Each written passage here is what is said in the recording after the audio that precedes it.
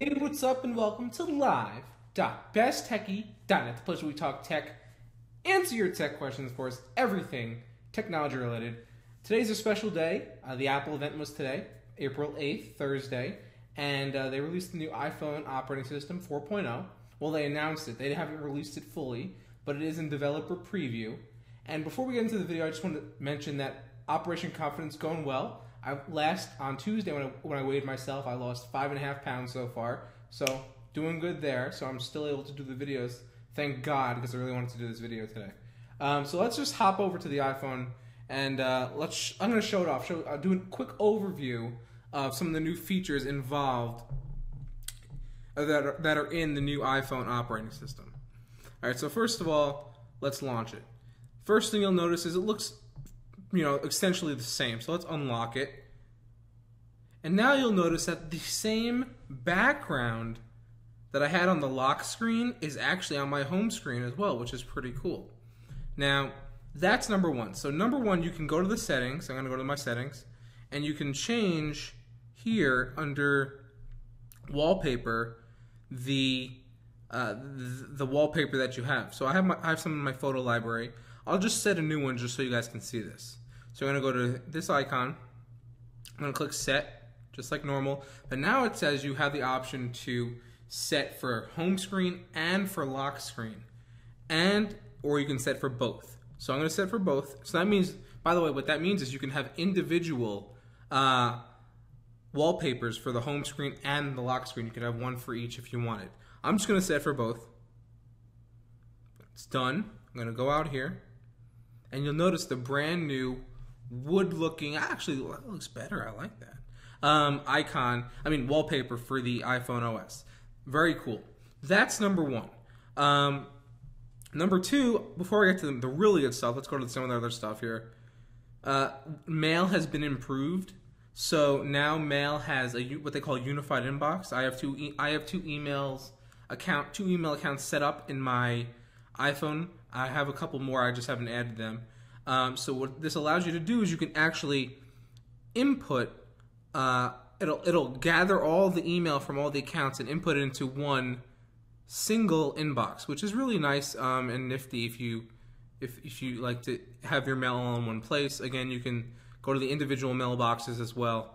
It also offers some functionality now, which I can't do because I can't show you because I don't have any additional apps installed to view, let's say, PDFs or things like that. But if you want, you can actually get options now in the iPhone OS 4.0 to open up, let's say, a file as an attachment in a separate app if you had something installed to do that. That's another thing, which is pretty nice. The other thing, the other feature that I really liked was, now this is killer, because as many people know, the iPhone has the ability to have apps. That's one of the really cool things about the iPhone. They've really done a nice job with apps. Developers have created some awesome apps. Here's the thing. Apps, what happens is apps, that you get so many of them installed on your iPhone, it becomes really tedious and a really big job to just manage all of them. So what Apple did was they created a way for you to create what they call folders. And these folders have smart naming capabilities. So I have a couple apps over here in the bottom that I didn't group into folders. So I had 4 pages of apps, and I combined all my apps, most of them at least, into folders, and now I have 1 page with a bunch of folders and the apps are in them. So let's show the folders first before I do anything else. So here's my social folder. If I open that, you'll notice that it pops up a new little part on the home screen, and it includes my Foursquare app, my Facebook, my Ustream Broadcaster, Tweety, Dig, and Flickr. Now, if I want to go back, I just click away. Now, let's say I wanted to go to, I don't know, what's a good app? Let's go to Productivity. So here I have my calendar, my notes, my WordPress, AppBox Pro, Log Me in Ignition, Google, Dropbox. I can just go back. And here I have a Utilities app. I have a bunch of apps in my Utilities one. As you can see, very cool. Let me just give you a better view. So this is what it looks like. You can get a better view here, right here. Very cool, and it's very clean looking. The other thing was, so how exactly do you create these folders? I wasn't sure originally. I had to look it up. So here's how you do it. You Press down, so make the icons all squiggly. Once they're squiggly, you then drop it, one icon onto another one, and it'll create the new thing. And it'll even automatically name it based on what the app is, what the apps you're putting together are. It'll have a smart naming configuration. This one's called Productivity. You can, of course, rename it if you want. So let's just call it oops, it's hard to see. MISC for miscellaneous. Just call it like that. Click done. Click the home button. And that's it. Now they'll have a miscellaneous folder. You can also put folders in your dashboard. Your Springboard. And that's really cool. So I have a bunch of messaging apps here in my Springboard. And as you'll notice, the new Springboard, instead of it being like it looks like a grated metal mesh thing, this now actually looks more like an actual dock, which is pretty cool. So that's really nice. Now here's another thing that was introduced, and this is a big one. I know you're all saying, like, what about multitasking? What about, background apps, things like that? They included it. Now it's not a full-on background application thing, but it is pretty good, and it does the job. I can't fully show it off because, namely because the apps aren't fully the apps that will support it, meaning most of them, if not all of them, soon enough. Once this is fully released in the summer, either probably June or July, they're not available in the App Store yet. So they don't you actually have to edit your application in order to support background processes and multitasking. But in order to show this off, how you would do it, so you would double tap on you'll double click the home button, and it will bring up your recently used applications.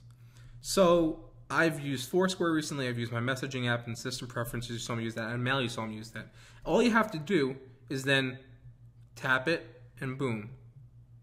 And then if you wanted to go back, oh, that's the same app. Here, let's go to Mail.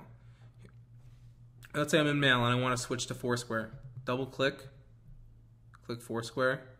That's it. Now, what'll be really cool is eventually, if you use Pandora, let's say, you will be able to use Pandora and surf the web on Safari. No problems.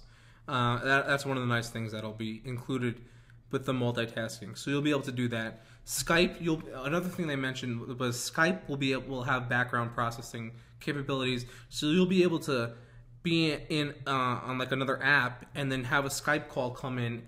It'll notify you. You can answer the call, go check your email, or while you're on the call, just like if you were calling someone on the regular iPhone using the iPhone call app. So it's very nifty in that sense. It works perfectly. I would assume it looked like it worked perfectly. I can't tell for sure, obviously, but it looks like it could work perfectly. Let me just see if there's anything else I wanted to mention here. Those were the big ones. They included a slew of APIs that developers will be able to take advantage of, and that's about really it. I mean, that's the major things that I just showed you. That's probably the most important things to most end users. So I think they did a fine job in 4.0, and it really is going to offer a number of interesting things, and I'm interesting to see. It'll be interesting to see how the next iPhone generation will reflect these changes in terms of hardware. If it'll have a front-facing camera, so you can do like video chat. If it'll have better hardware, even to support even better multitasking, make it smoother, and things like that. It'll be really cool and interesting to see when they release the next iPhone. Probably announce that during Worldwide Developer Conference coming up in like a month or so. So be on the lookout for that. When this goes final, I will obviously look it over again, maybe even possibly on the new iPhone. And I'll let everyone know what I think. Right now, in terms of bugs, if you are a developer and you want to download this, I highly recommend you do it, just so you can test it out with your application. Buggy, it's not really that bad. I've been messing with it for a couple hours now, and overall, I noticed a few bugs here and there. It kind of had to restart it once or twice, but overall, it's not too bad. Anyway, this has been live.besttakeitOnIt, and of course, this was an overview of the iPhone OS 4.0. If you want to check it out, or if you have any comments about it, you can if you want to check it out, you have to pay $99 to Apple, get a developer license, and they'll allow you to download it. If you have any comments, leave it in the comments section on YouTube or on my blog when I post this, and look forward to hearing from you. Again, this has been live.best. Take it on. Until next time, we'll see you. And remember, take care of your computer.